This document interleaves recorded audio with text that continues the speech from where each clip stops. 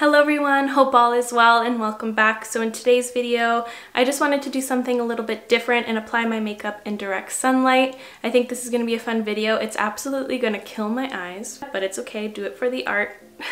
But I just wanted to do something more spring and summer inspired, and the direct sunlight that pours into my office just really inspires me, and I just love this space so much and I've been feeling so inspired lately, so I hope this video is fun. So before we get into it, I would love for you to subscribe if you aren't already. It would mean so much to me, and let's get to it. So I thought this video would be a fitting one to try out the new Becca Ignite liquefied light highlighters. So these are okay for the body and face, which I like. I don't like having separate highlighters for my body. I like when they can be used on the face as well. So they sent me two shades, Creativity and Passion. I'll just quickly swatch them and figure out which one I'm going to be applying today on my shoulders, and I will also be using this as my highlighter, and I also will be using it as my highlighter later on. Oh, that looks so pretty in this light. The top one is the shade Passion, and the one underneath that is Creativity, which is the one I'm going to be using because it has more of a golden undertone to it. I'm just gonna pin my hair back quickly. And by the way, I'll link the little rainbow film that I've been using in a lot of my pictures and my product shots and everything like that. It also gives me so much inspiration, and I just love having a rainbow space. I don't know, it brings me so much happiness. So I'm gonna squeeze a little bit on my shoulders. I'm just gonna use this brush. I've never used this brush before. It's the Moda Pro BMX 180 Buffer. Sounds like a bike.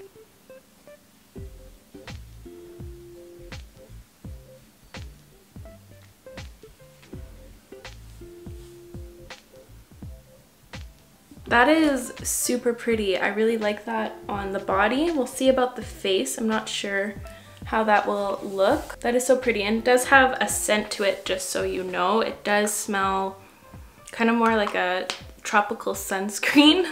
It's very intense, but it's not super glittery, which I like. Like, I don't look like Edward Cullen, which I don't like about a lot of body shimmer products like these. But this one does look super nice, and I like the color. So that's pretty promising. But now let's move on to the makeup products. I'm pretty sure this video is just gonna be like however many minutes of me squinting straight. So the first product I'm going to be going in with is the Glossier Future Dew. It took me a while for me to fall in love with this. I wasn't sure at the beginning, but now I'm completely obsessed and I think about using it every single day. It is the best glow-giving product if you want to look actually dewy instead of like sparkly or anything. It does have a little bit of shimmer in there, but it's super unnoticeable, and I love the glow that it gives underneath the foundations. It's stunning, and I've been using it like crazy. So you can see in direct sunlight how intense of a glow it gives. This is going to be a fun video. I think you can really see how products look in different light instead of just kind of indirect light. It gives very much of an editorial glow, or a fresh out of the gym glow. So now for my foundation, I'm going to be using the JULIAA True Skin Serum Foundation. I don't think I've tried this with the Glossier Future Dew yet, so this might be like a lot. It's okay, this is just a fun video. So I'm going to be applying that with my Royal Langknuckle Complexion brush, and this tone might be a little bit deep, I don't know. I do have a little bit of a self-tan left, but we'll see. I think it's good.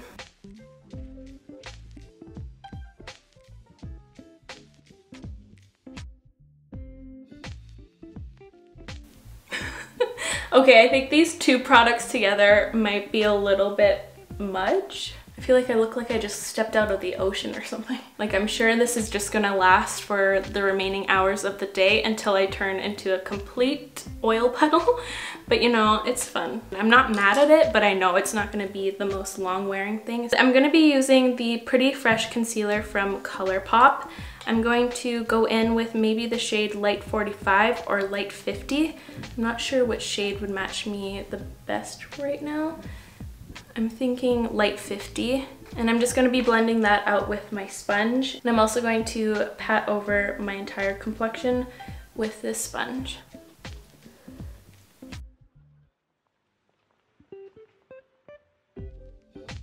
So now for my powder, I'm going to be taking the Milk Makeup Blur and Set, and I'm gonna take a little bit on my sponge to begin with, just to put under the eye. like I always do.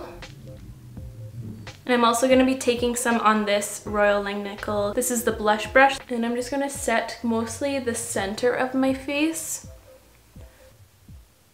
I usually don't really set too much of my face, but I feel like those two complexion products I used were a little bit much. That's a little bit more reasonable. I like the glow on the outskirts where I'm more normal. So now I'm going to move on to my brows. I'm actually going to show you how I've been doing them and the products I've been using.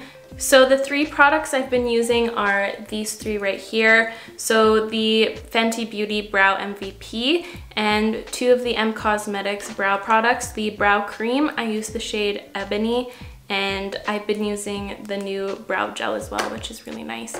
On the other side of this Fenty Beauty pencil, there's this really annoying brush that I don't really like using. I love the pencil, but I don't like that side. So I've just been using a normal spoolie, and I just fill in the sparse areas with this. I've been getting a lot of comments about people not liking my brow shape, and I just don't care. I like my brows. I just leave them completely natural. I don't really pluck them, don't shape them, don't trim them. I just let them be natural, and that way they can't be the wrong shape because they're my natural shape. And then I go in with the M Cosmetics Brow Cream. I love this stuff so much. I'm almost out of this one too. And I love this because you can really grab onto each hair, and it just adds so much definition because it coats each hair so nicely. And this has a really great hold on its own. But I like to have more of a spiky brow or like a more lifted brow, so I like going in with a brow gel sometimes. I'll let that set a little bit and dry down, and then I'll go in with the M Cosmetics gel, and it's really nice. It has kind of like the Glossier Boy Brow brush, which is really nice because it is nice and small and you can really get in there. So I like to spike up the front and then kind of point the brows towards the tail, more on the outskirts. Now for my highlighter, I'm going to be going in with some of the Becca one. I feel like I don't really need any, but for fun I wanted to see what this looks like on the face. So I'm just going to take a little dollop of that, kind of spread it out. I don't want it to be too much, and I'm just going to be applying it with my finger. Whoa, okay, that's super intense.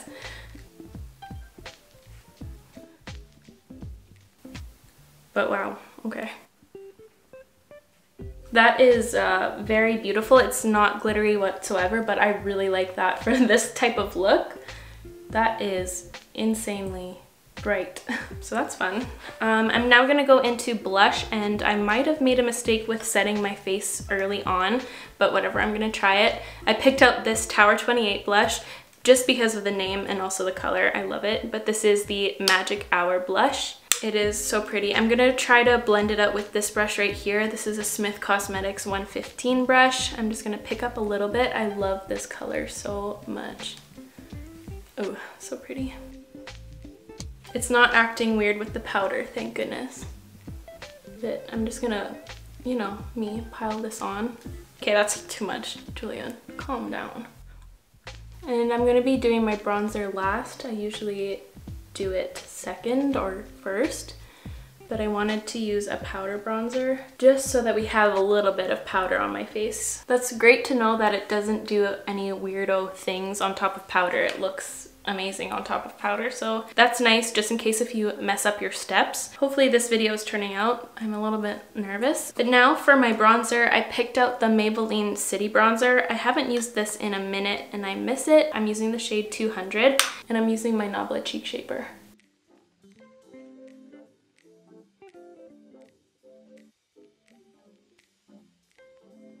So now I'm gonna move on to the eyes, and I kind of want to try out the fox eye technique as best as I remember. I haven't watched any videos really except for Jamie Page's video, and that was a few weeks ago already. The palette I'm going to be using today is the Going Coconuts from ColourPop. This is my favorite palette from ColourPop. It's so pretty. I'm just going to do something very light. Let me know if you'd like to see more of a dramatic fox eye inspired look. I think that'd be fun. So the first shade I'm going to be going in with is Lovely Bunch right here, and I'm taking it on a Smith 232, and I already did prime my eyes with a little bit of that ColourPop concealer, and I'm just going to contour kind of right here.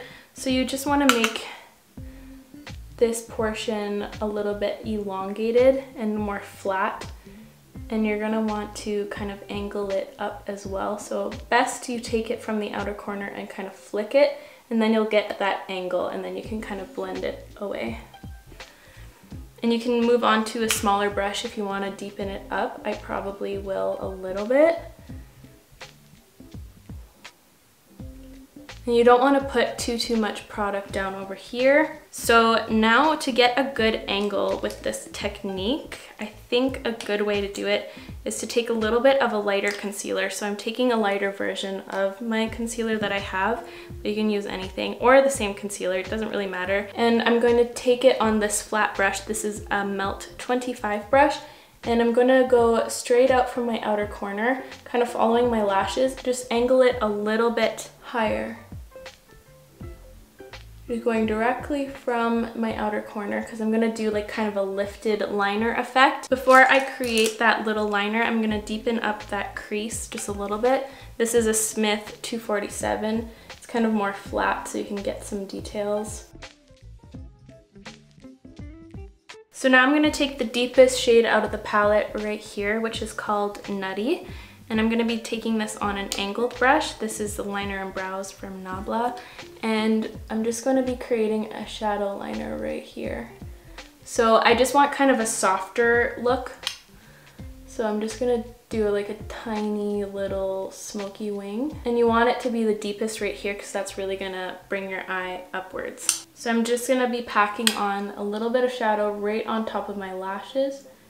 And the rest will be kind of smoked out. And I'm not bringing this all across the eye either. I'm going to take my Tweezerman line glider with the same shade, and I'm going to just define this area of my eye. Just a little bit. You can even use a lighter shadow just to really help elongate the eye. And of course you can clean up the line if it's not as sharp as you would like. And now I'm going to be taking a shimmer shade, and this is my favorite Super Shock from ColourPop. It's the shade A Little Corky. Look at that reflection, it's so pretty. So I'm going to take some on my ring finger, and I'm going to pat in the center and kind of bring it high. I just love the way glitter looks in direct sunlight. It's so pretty. I'm just going to take whatever's left on my hand of the Becca highlighter and use that as my inner corner highlight. And for me, I want to define my lower lashes just a little bit. I'm going to take Lovely Bunch again, and I'm just going to define the outer corner right here. Not connecting it to the liner at all, just focusing it right here just to kind of define that a little bit. And there we go. I'm just going to go quickly catch this eye up to speed and throw on some mascara, and then I'll show you the final eye look. For my mascara, I'm going to be using the Ilia mascara. I thought I'd just show you what I'm doing. I'm focusing the most amount of product on my outer lashes, and I'm also dragging them outwards because usually I like to push them in that way so they stand up more straight. But this time I'm taking them and dragging them and placing them over here just to really help with that shape. And then I am going to define my lower lashes just a touch, but I am going to be focusing the most amount of product right on the outskirts to kind of help that look. I just want the tiniest amount on these ones and a little touch more right here. And then here are the eyes all finished. I really hope that glitter shadow is showing in the best way because it is one of the prettiest shadows I have in my collection. So now for my lips, I'm going to be going in with something quite simple. This little duo right here, the MAC Oak Lip Liner and the Glossier, the holographic gloss with the really pretty glitter in it. This is my favorite MAC pencil when I want to go in with something a little bit more see-through because it's really close to my natural lip color.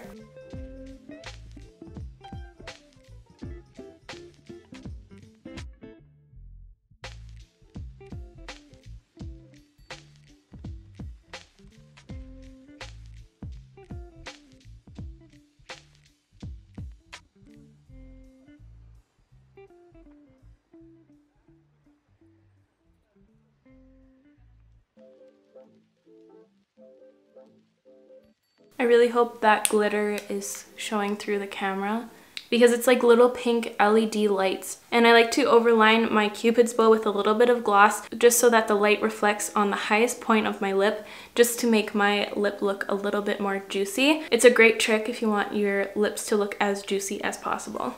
So here's the final look all complete. I really love how this one turned out. I really love this eye technique. It really does draw the eye outwards. Let me know if you'd like to see more of an intense version of this type of eye shape, or maybe even a colorful one. I think that'd be a really fun twist on this trend. The only thing though is I really feel my complexion products starting to move, so I don't think I'll ever do the Future Dew and the Ilia serum mix ever again, especially with my oily skin. It looks incredible right now, but I just know it's not going to be a lasting look on me. I usually have this finish at the end of the day, so I don't even know what I would look like with this combo at the end of the day, probably like a puddle. I really hope this video turned out, and I really hope you enjoyed this. Let me know if you'd like more direct sunlight videos. I think this was fun. I definitely want to invest in a diffuser just so that I can actually make eye contact with the lens and so that I don't burn my eyes out. That is all for me today, you guys. Thank you so much for watching. I really hope you enjoyed today's video and found it fun. If you did, please give this video a huge thumbs up. It would help me out a lot.